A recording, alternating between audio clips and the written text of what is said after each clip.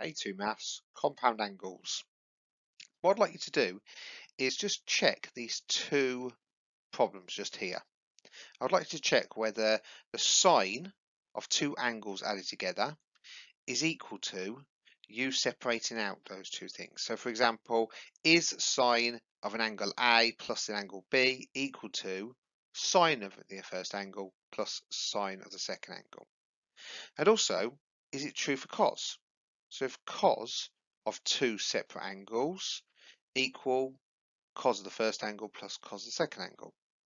Okay, so just have a think about how you might solve those two things. Just pause the presentation for a second, get your calculators, check them, and just verify whether they're true or not. They seem logical, they seem like they should work, so just verify that it's actually true. Okay, so what you probably hopefully found that if you tried some simple number, for example, cos of 20 plus 30, so cos of 50, does that get you exactly the same answer as if you tried cos 20 plus cos 30? And the truth is, if you did it correct, you would find that they're not actually the same at all. Those two things are not identical. Right? It's not an identity at all. They're not identical to each other, and it's also true for cos. But what we're going to investigate is, so if you had a situation where you had sine of two angles, how do you separate it out? What is it identical to? So I'm going to look at a quick geometrical proof. What I'd like you to do, please, is find the missing sides of these three triangles. These three triangles are put together to make a compound shape. So I'd like you to investigate, starting with this triangle that I'm highlighting just here. Okay, so starting with this triangle, I would like you to investigate the missing sides. Now we'll start with that triangle because it's got the hypotenuse given to you as 1. So because you know that, could you work out these two sides using your basic trig skills? And then once you've got these two sides, can you then work out these two missing sides and these two missing sides? So work out the missing sides of those three triangles. Okay, so pause the presentation and have a quick go at that yourselves. Okay, so with that first triangle, hopefully you thought I can work out this side because it is the adjacent, and I know to work out the adjacent I can use katoa, so it's cos adjacent over hypotenuse, which will tell me that is cos A. To work out this one, that's the opposite, so sine equals opposite over hypotenuse, so sine A, as it was going to be, sine A over 1 gets you just sine A. Right, now once you know these two parts, you can then use those as a new hypotenuse for these two triangles. So for example, on this triangle just here, I'm going to be looking at sine B, and sine B, get this opposite side, so the opposite over sine A equals sine B. Now if you have the opposite over sine A, so if I had sine B equals opposite over hypotenuse, so my opposite over my hypotenuse is sine A, so let me just put that in. I could see that I could rearrange this equation by multiplying by sine A, and so therefore the opposite will be sine A sine B, and that's where that part just there comes from. Now that same idea that I'm using here I could use on all the other sides. So let's see what I get then. So I'm definitely going to get, just put my pointer back on, there we go. So I'm definitely going to get this side. This is the adjacent. So cos B must equal adjacent over sine A. So therefore I get sine A cos B. And then I can move on to this final triangle just down here. And if I want to work out these two lengths, I can use the same idea as that one. And I'm going to get cos A sine B because it's the opposite to that one, so it's a sine. And this one, because it's cos B, it's adjacent over hypotenuse, so you get cos A cos B. Now once we've got those missing sides that we've worked out using our GCSE trig, we're going to use those to answer that previous question, which is to do with cos A cos B and sine A plus B. So we can use this red triangle that's appeared here to work out the two missing lengths. Now look, it's still a right angle triangle. We can see the right angle there. We can see this angle here is a compound of both the angle A and the angle B. So really that is the A plus B angle. And we're going to work out what these two missing sides are. So the first one is sine of A plus B. Now we know that part just there is the sine of A plus B because it is sine of the opposite over the hypotenuse. Now the hypotenuse is 1. So it is literally just sine A plus B. But also, if I look at that length just there, I can see it's made up of this part just here and this part just there. So sine of A plus B, which is just there, is definitely equal to sine A cos B, which takes you there, plus cos A sine B, which is that part just there. So that is what we call one of our trig identities. Those two things are identical to each other and they form what we call a compound angle formula. What about the cos A plus B? So that's this length just here. So if I want to work out cos of A plus B, not that bit just there, so this length is going to be cos of A plus B over 1 is our adjacent. Well, what's that going to be equal to? Well, what else do I know? Well, I know the length all the way across there, because the length from there to there is going to be cos A cos B. Let's see that in that previous example. But I don't want all of that because I don't need this bit. So what I could do is I could take away that bit, and that bit we calculate at the top. So to work out cos A plus B will be cos A cos B take away sine A sine B. Now these identities are what's called the addition formulas or your compound angle formulas. And those addition formulas, you'll be happy to know, are given to you in your formula book. You do not need to learn them. But the examiner could expect you, most likely, if he's going to ask you these types of questions, to finish off a geometrical proof like this. We've seen that in exam questions already, that you need to finish off a geometrical proof to prove these identities, even if you don't need to learn them off by heart. You can also make use of those to work out the tan formulas. Okay, that's what we're going to look at now. So the tan formula, tan of A plus B, is identical to, as you know, sine A of B over cos A plus B. So that's a trig identity you learned in your first year. There's nothing new there. Tan is just sine over cos. But we also know that sine formula, which is written at the top just here, we could write as sine A cos B plus cos A sine B. So that's copying down that one. And the cos formula is on the denominator. So we're copying down that part just there. So we end up with this. And that's true. That's what tan is. It's not very helpful though, because we want to get it in terms of tan A and tan B, which is asking for in the top part of the question. So how can I get this in terms of tan A, tan B? Well, I've got lots of things going on here. So what I can do is to get a tan A, I really need sine A over cos A. So I could divide everything by cos A. And to get tan B, I would need sine B over cos B. Well, I've got lots of sine B's, and I've got some cos B's, so I could divide everything by cos B. And that's what I'm going to do now. I'm going to divide all the terms by cos A, cos B, and just see what happens. So I get tan A tan B equals these parts just here. Notice I'm dividing everything by cos A cos B, and the reason why I'm dividing by the coses is because when you think about tan, it's sine divided by cos. So I'm dividing by both the cos parts. What does this simplify to then? Well, this one here I've got sine A over cos A, that's good, that's going to be a tan. Cos B over cos B cancels out. So really, this part just here is just going to be tan A. This one, well, the cos A and the cos A are going to cancel out to leave 1. Sine B over cos B cancels down to tan B. So I can see here and here I've just got some tans. What about this one? Oh look, this one's identical. Cos A, cos B, cos A, cos B. So that's just going to be the number 1 there. Take away sine A over cos A, well that's going to be tan A, and sine B over cos B, well that's just going to be tan B. So really this is tan A, tan B. So we end up with a formula just like that. That gives me a tan formula, a compound angle formula for tan, using that part just there. And that is a proof because I've had the geometrical proof for these two just here, and I use that to prove the tan formula.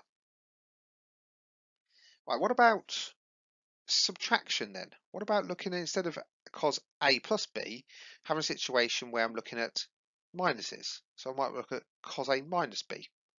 We've got a similar geometrical proof here. Okay, so it's a slightly different picture, and I'm going to help you with the triangles, and then you can do the same bit of work you just did, but this time I want to see if you can get the full formulas yourself. So the three triangles we're talking about is this triangle just here. So I'm trying to highlight it for you to show you. There's a right angle triangle. Hypotenuse is 1, so that's length just there. And this part just here. So that's your starting triangle. Just work that one out first. Okay, so that's your starting triangle. Once you've got that triangle, see if then you can work out the other triangles. This one and this one.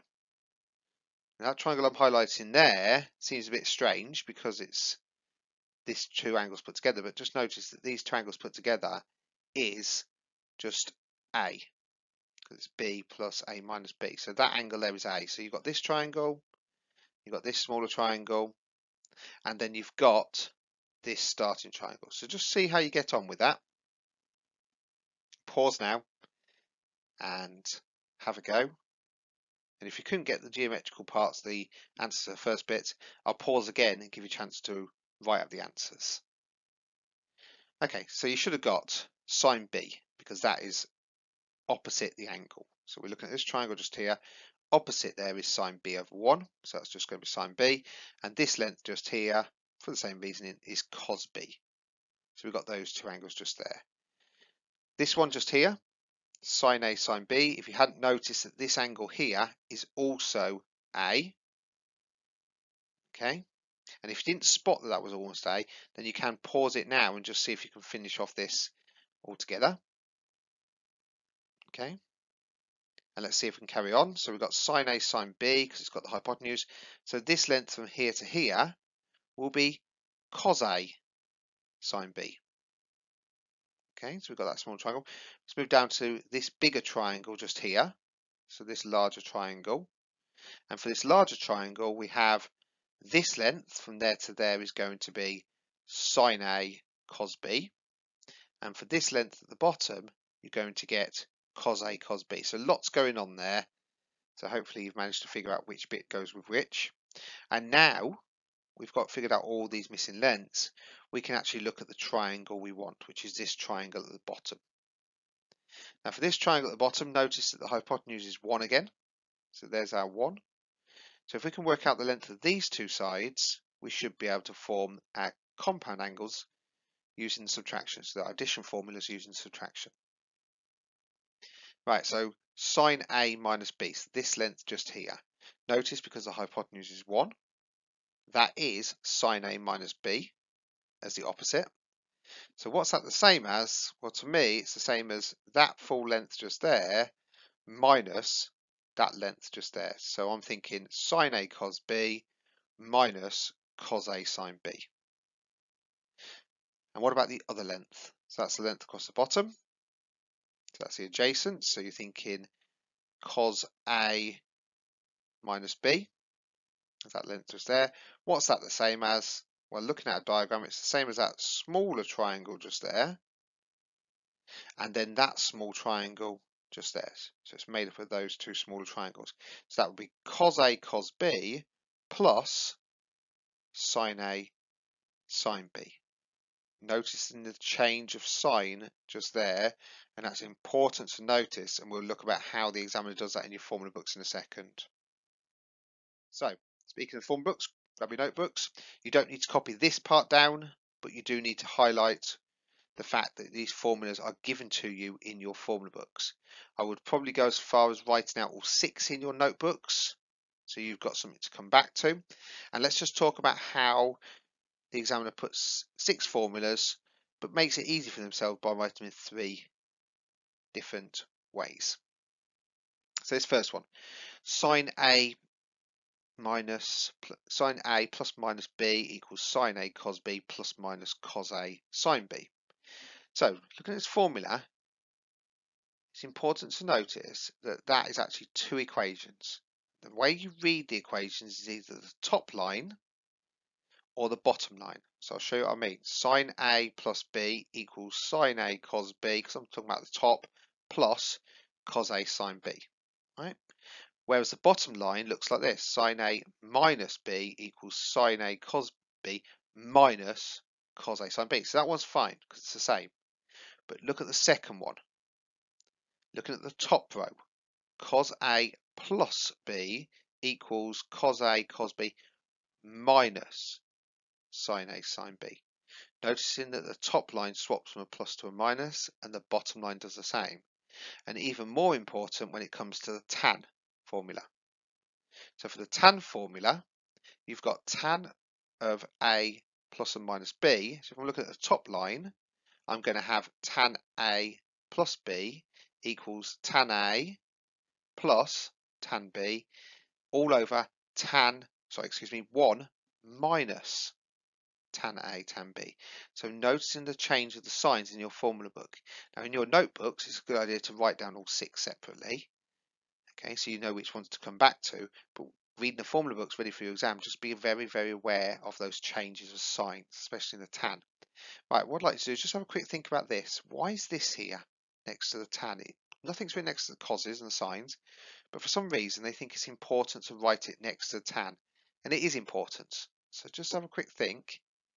Why is that on there? If you want more thinking time, just pause. Okay, now think about the graph of tan compared to the graph of sine and cos.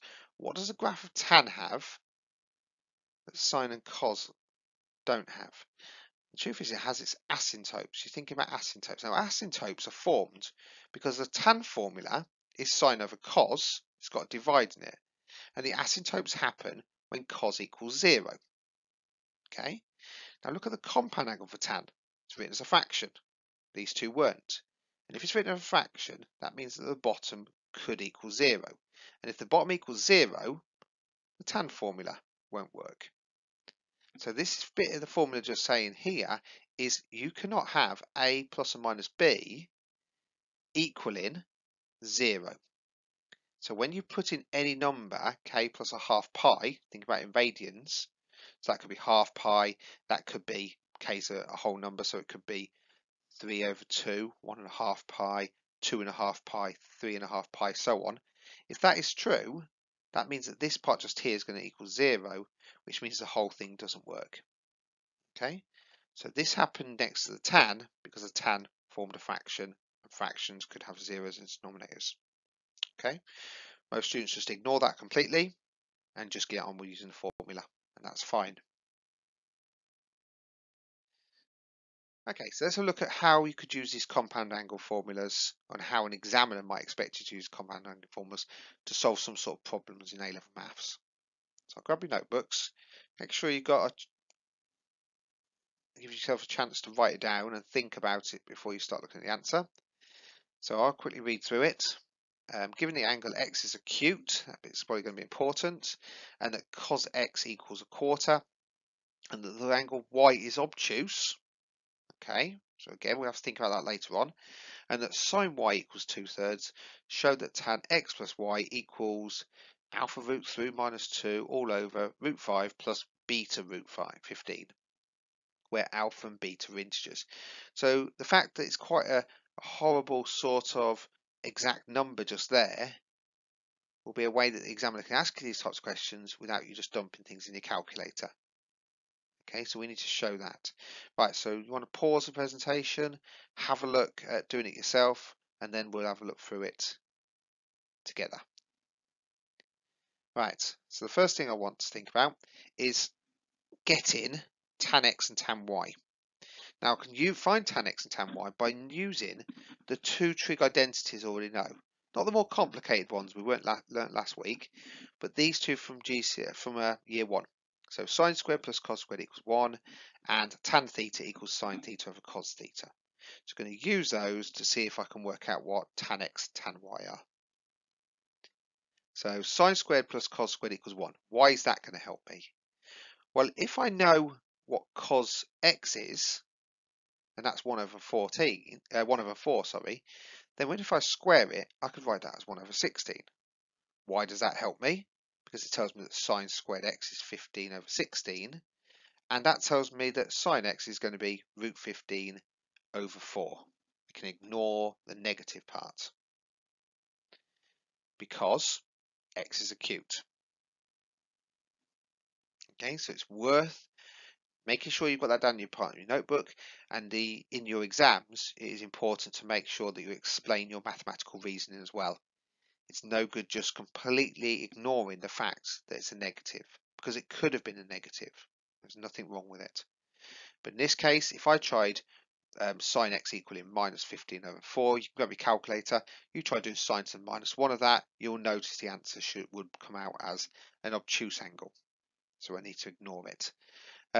If I try tan x equals sine x over cos x, I can put my two numbers in. So there's a sine x from here, or from here, excuse me, and the quarter from here, and that's going to lead me to tan x equaling root 15. That sits quite nicely to me because I can see a root 15 in my final answer. Okay, so I'll keep that, I'm going to make a note of that down there, and then we can investigate the other part, the y value. So what do I get then? Well, try the same idea, but this time obviously with y, so sine squared y plus cos squared y equals 1. We got sine y equals 2/3, so I'll put that in. I'm going to get cos squared equals 1. So cos squared y equals 5 over 9, and cos y could equal minus root 5 over 3. Okay, so I've square rooted it, and notice I've gone for the minus. Why is it important I went for the minus? Because the positive answer would get you an acute angle. And so this is why it's important to make sure you read the question very clearly, because it makes a big difference whether the exam is asking for the acute angle or the obtuse angle. In this case, we want the negative. Just try it in your calculators yourself. So cos to the minus 1 of root 5 over 3 is different to cos to the minus 1 of minus root 5 over 3. And think of the cos graph that starts up there at 0, goes down, and down to this part. It's this part just here, which is in the negatives. So the top bit up to 90 degrees, and then 90 degrees to 180. That's the negative part that gets you an obtuse angle.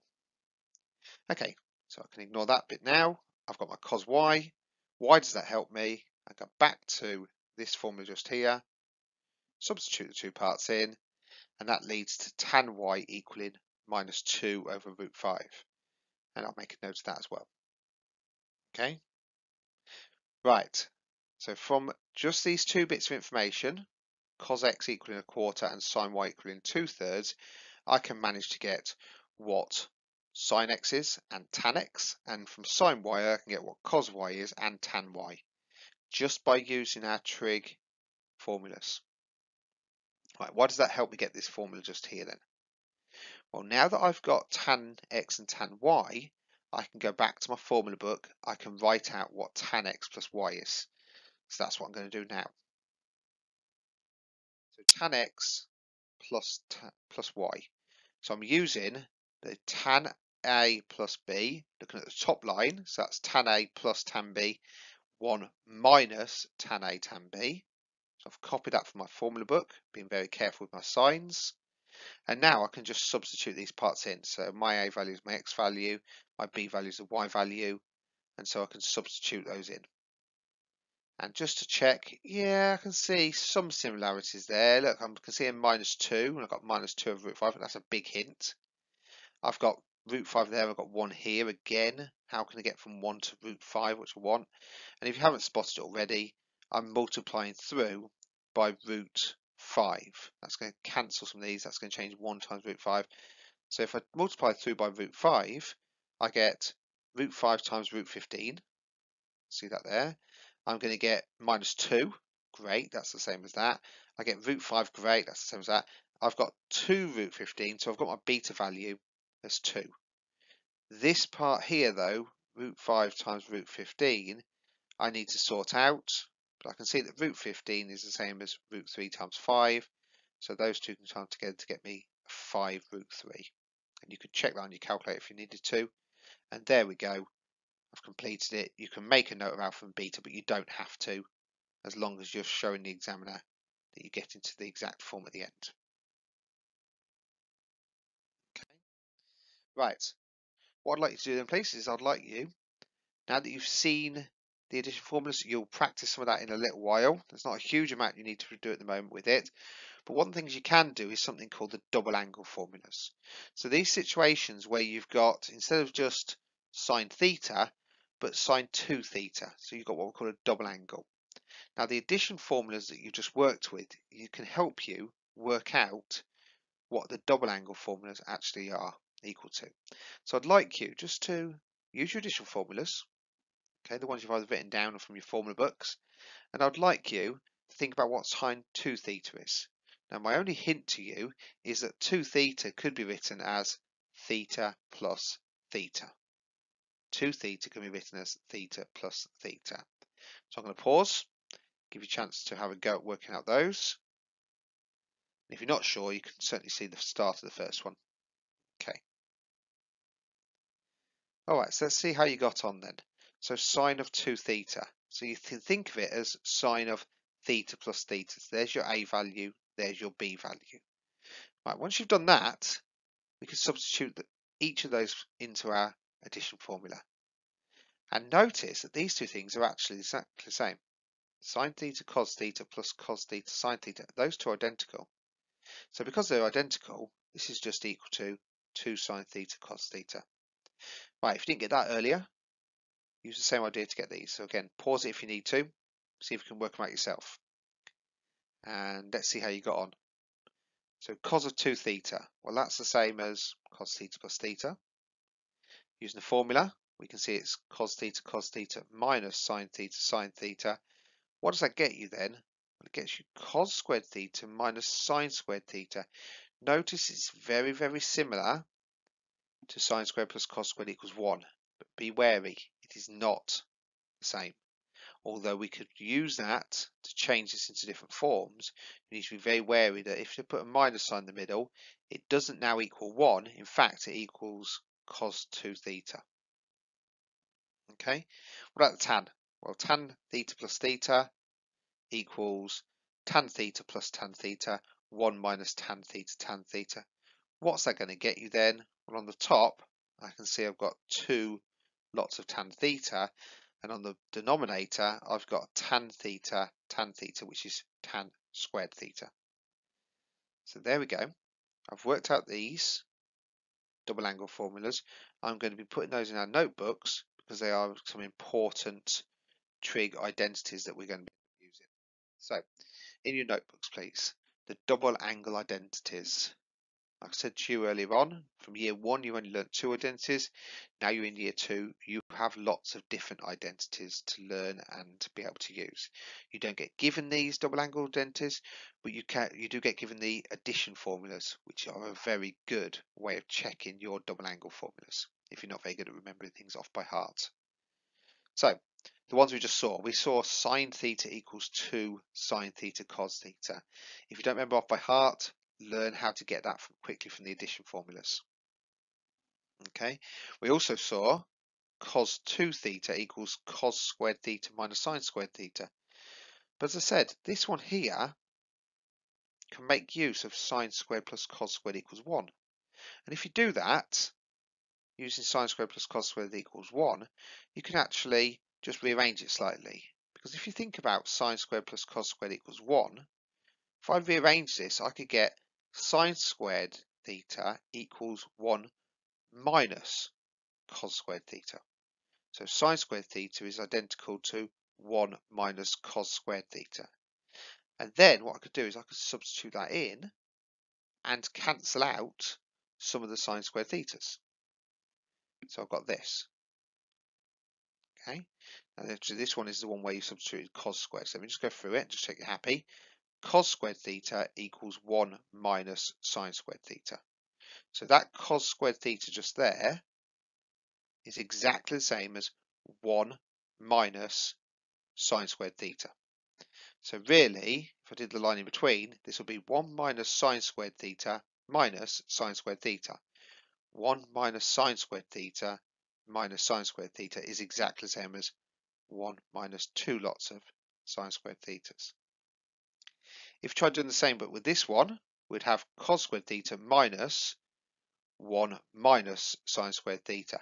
Notice it's a double minus, it's important on this, which is why this looks like it's the other way around. Cos squared theta minus 1 minus cos squared theta. So the minus and the minus make a plus, hence you having 2 cos squared thetas minus 1. Okay, you've got to learn all those three, or you need to learn how to form them from the addition formulas. And the final one is tan. We saw that earlier on. There's only one form for that. So those are definitely what you want to get down in your notebooks, and make sure that you're happy with those. If you need any help with these ones, need any extra support with those, then you need to be messaging your teacher just to ask where those come from. Like it says there, that is an important fact. All right, so if you haven't got them down in your notebooks yet, just pause before I move on to the next slide. Right, let's have a quick look at this. Solve the equation cos 2 theta plus cos theta equals 0 between the limits of 0 to 360. So we're going to be looking at solving this equation. We've seen lots of trig equations now, not just last year, but also practicing some this year as well with the reciprocal and the identity and the inverse function. So let's have a think of how to solve this. So get down your notebook, pause the presentation, have a go yourself separately on a piece of rough paper or on your whiteboard, and then once you've done that, we'll make sure we get the correct answer or the fully correct answer down in your notebook. Okay, so let's see how you got on. So we're going to use the identity. This identity that we're learning off by heart or learning how to get from our addition formula. That cos 2 theta is identical to 2 cos squared theta minus 1. If I do that, I can substitute it in just there. And the good thing about that is once I've substituted it in and wrote it out, it means that now I've got just single angles in here. I couldn't do anything with those two. You can't do anything special. You saw that earlier on at the very start of us doing compound angles, that you can't just put these together to make cos of 3 theta. So we've got no choice. What we tried to do is we've tried to write the equation out in terms of just theta, just the same angles.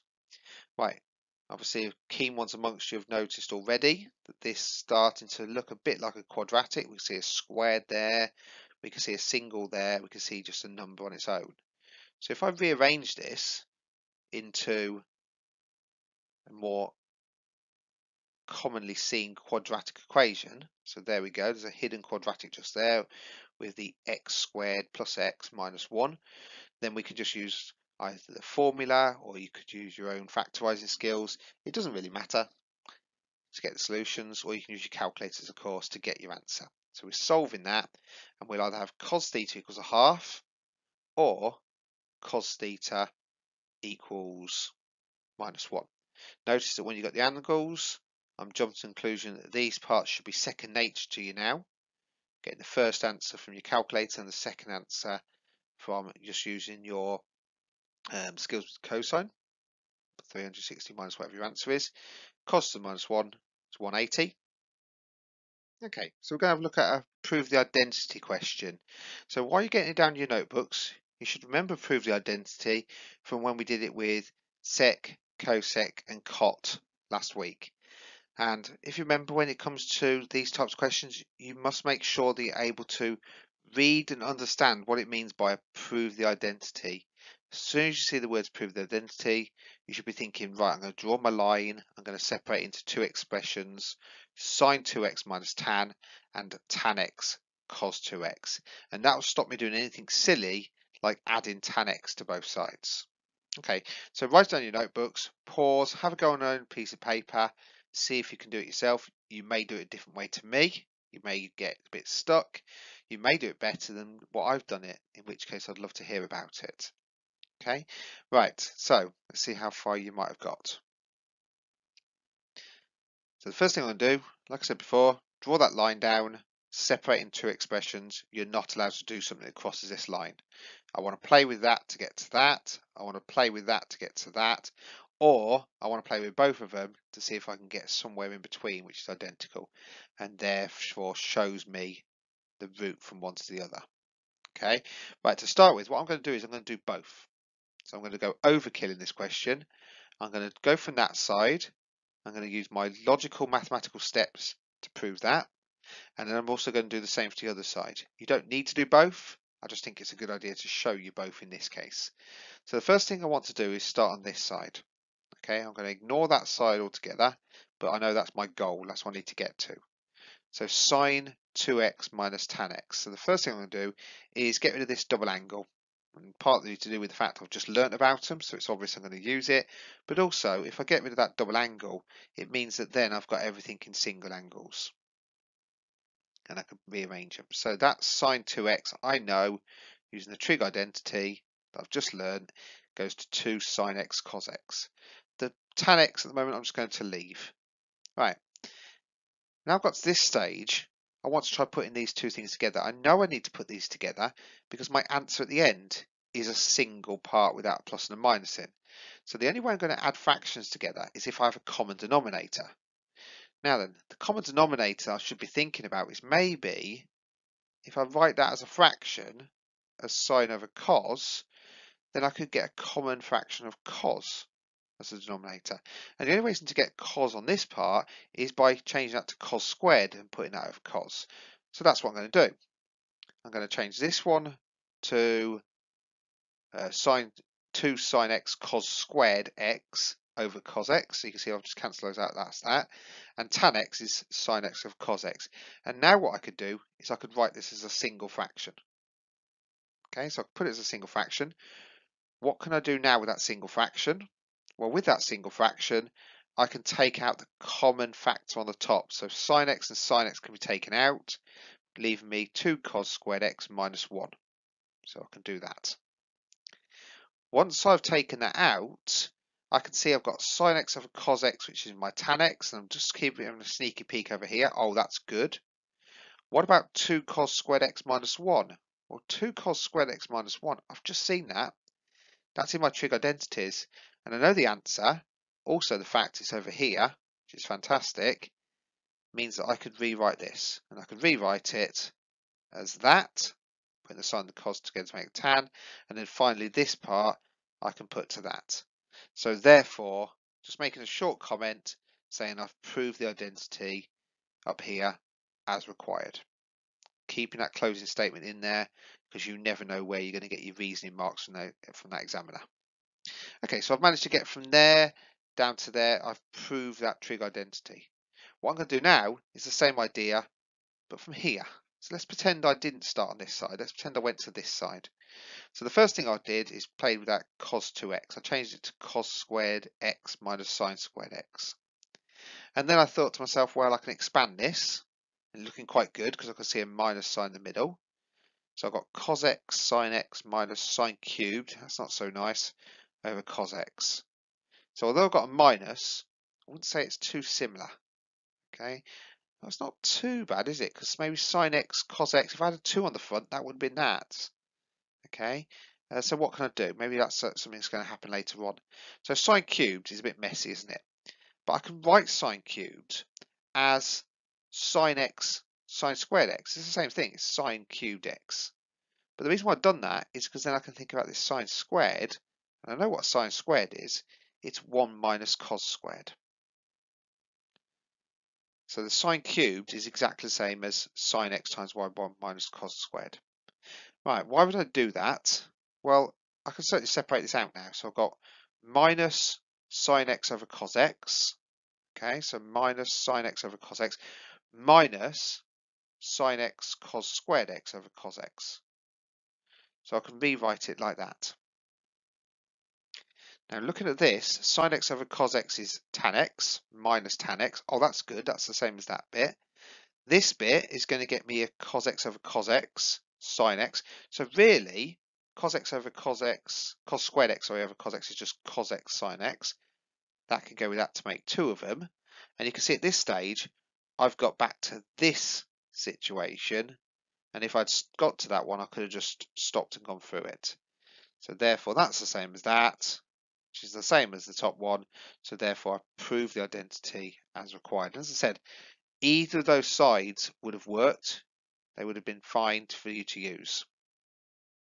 Okay, so what I'd like you to do is just have quite a long time practicing all of those. It's a good idea to do as many of these as possible. Practice those skills with double angles.